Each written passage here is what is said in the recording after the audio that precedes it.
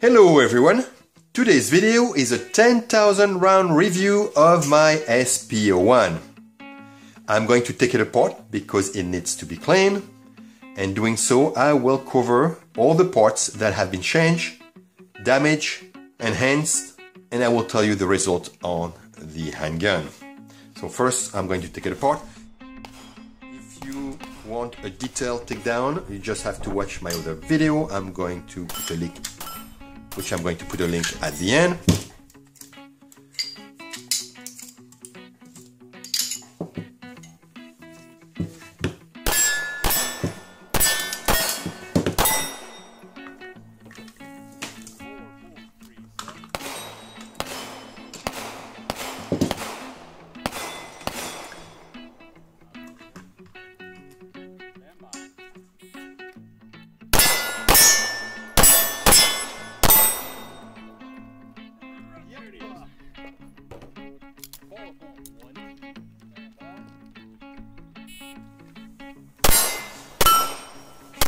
This gun is a little marvel. If you are doing your part, it will get you there. It points naturally, it points very well. It goes from target to target naturally. Now if you don't get your fundamentals right, well, you cannot blame it on the gun. So overall, this gun is fantastic. And to talk about the 10,000 round review of this gun, I took the gun apart. Well, it needed to be cleaned, but still, I'm going to go over the most critical parts and see where they are at and what I've done to my gun to make it such a great shooter. And we'll start with this slide. I added a fully adjustable rear sight and a fiber optic front sight. Now we can look at the polishing, the natural polishing of the inside of the slide. Nothing really out of the ordinary. Very, very nicely polished. Everywhere there is contact. Metal to metal contact. Now, let's take a look at the barrel right away. And just to let you know, the barrel should be as black as this part here. But look at this. It has been polished everywhere. Again, except right here, which is okay. I don't know how it's done with the barrel bushing, but that's how it ended up looking like. The ramp did not really polish itself. I would have thought it would be a lot more polished. Just a little bit, I guess, where the bullets meet the ramp. Nothing really special inside. The extractor, nothing special. They do get a lot of crud there, so you do have to, well, I need a new brush, but you do have to scrape. That gets very dirty.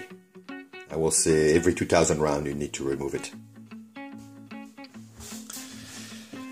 Now, the spring, the firing pin spring, nothing special. I got a few things to talk about. As you know, that's my pet peeve. The firing pin. This one is an upgraded firing pin. It's an extended firing pin. I forgot if I get it from CC Custom or Cash and Gun Work. They both offer it, and both probably very reliable. I replaced the firing pin roll pin because, as if you have seen my previous video, and I will leave more links, they get damaged right here after 300-500 rounds. So I replaced it with this one. And this one's got maybe 9,500 round, and it's got just a little bit of marking, not much. Now, people are going to say, well, if this one does not get damaged, the firing pin will get damaged. And the firing pin has probably 8,000 round. And there is indeed a little bit of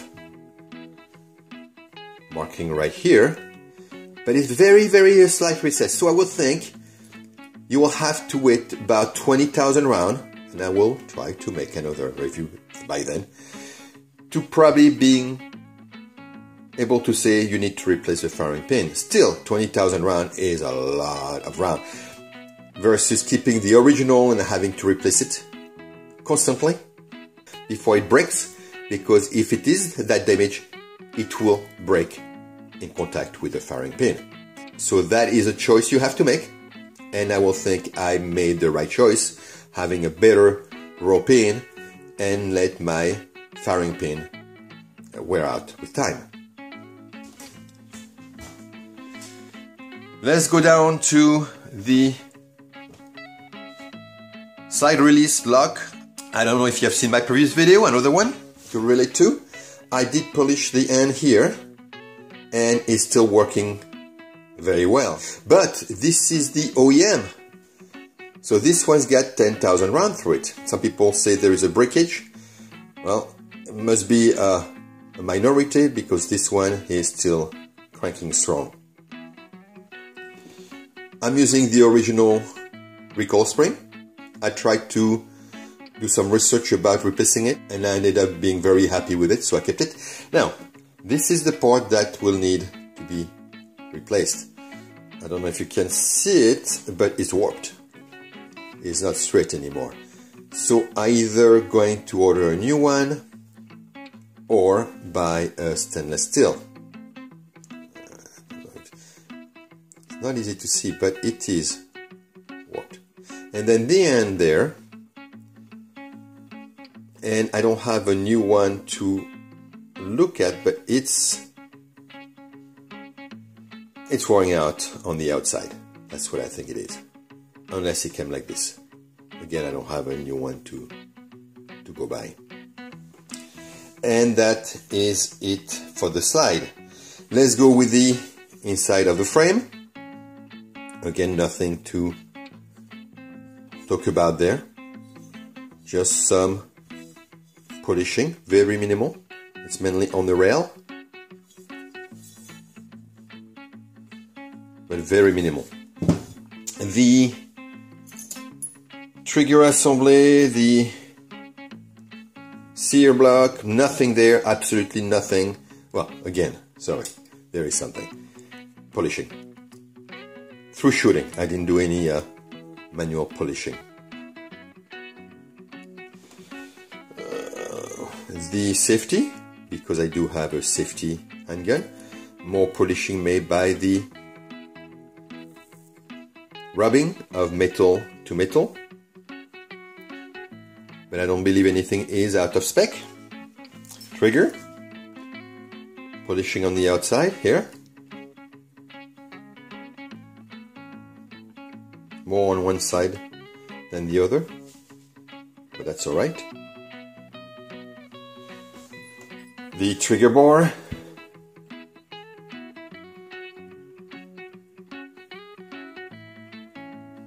I mean, I know this can be a bit boring, but maybe it will help you guys if you want to do some manual polishing. Look where it happens naturally and trying to replicate all this. The other side of the safety. A lot of rubbing there. And I don't use my safety. So I don't know why we have some polishing there. Now, the trigger return spring, still OEM. Again, a lot of people are talking about this spring breaking. And I don't know why, but mine is still going strong. I do have a replacement in case of. I've been warned, but no use for it. Rest are small parts which do not do much. I also put an extended magazine release. Have seen some rubbing as well.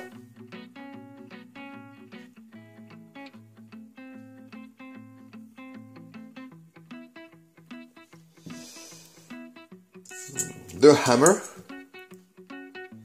normal on the side, that's how this part is locked into the gun, by holding on each side of this space here. So normally you have some rubbing on each side.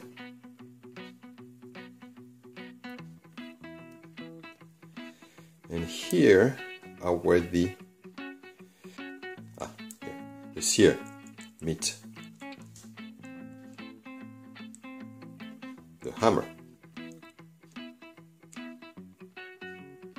And so that's where you have some rubbing.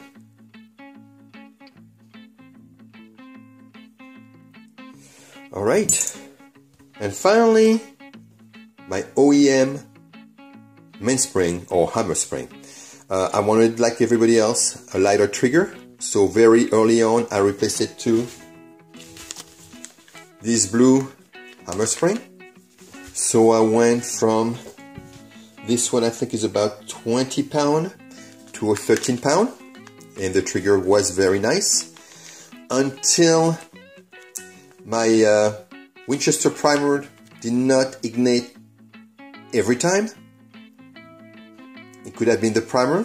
I said, well, let's put the original spring into the gun, and I had no more issues. So I'm wondering if this aftermarket spring gets weak after about 10,000 rounds. So I'm back with the original, and I know we research the lightest trigger as possible, but once the trigger has been smoothed out, because after 10,000 rounds it is smoothed out, I put back this spring, and yes, I gain a little bit of pressure, but it's so smooth that it does not matter. I am somewhat of a believer that is not the poundage of the trigger that count the most, is how smooth the trigger with no grittiness or stacking, and that a trigger can be heavier with a good smooth trigger, and you will end up having a better shooting than with just a light trigger, which, by the way, in 10,000 rounds I might have had 5 accidental discharge because the trigger was so light. Now, it was always in a safe direction at the range, but I did not expect that trigger to be so light, and I had about 5 accidental discharge. As with the heavier trigger spring, that does not happen. But that is it for this gun. So still my favorite of all the guns I've tried. One might be the weight, the feel of the metal, and double action, single action. I'm very well used to double action as doing competition. The first shot is always double action, and so I train a lot with double action, and I've learned, and I will say I am as good, even sometimes even better with double action trigger than single action. Because when you pull that long pull, yes, you waste time, yes, it's harder, but your hand has less chance of moving, jerking. As with a light trigger, if you don't have the fundamental, which that's why we compete, that's we have to concentrate, to remember to have the fundamental right, you jerk because your body is anticipating a loud noise and a recoil. But with a double action, it seems like I am holding the gun better and so shooting a lot better. My CZ is now clean and rebuilt, and I want to show you an update about the, well, 2 of the 3 hacks I made on the gun. The first one was the automatic loading, and the nice thing is, on the last round, the gun stays open. So I've done that hack maybe 5,000-6,000 rounds ago. It did not affect the gun in any ways, except that it will automatically chamber around when inserting a magazine. Some guns do it right from the get-go. This one didn't, so I had to do it. The other hack was to pull that slide release without needing a magazine to hammer it down. Oops. There we go. And that still works and still did not affect the gun in any ways. And the third hack, while I'm at it, which is this one right here. We'll see if we can focus. This has been the best one ever. You know, to be able to hold the that little spring into the sear block. So that was the best hack ever. Anyway, this was a 10,000 round review of the SP-01. I hope you enjoyed it. And until next time, as always, see you guys.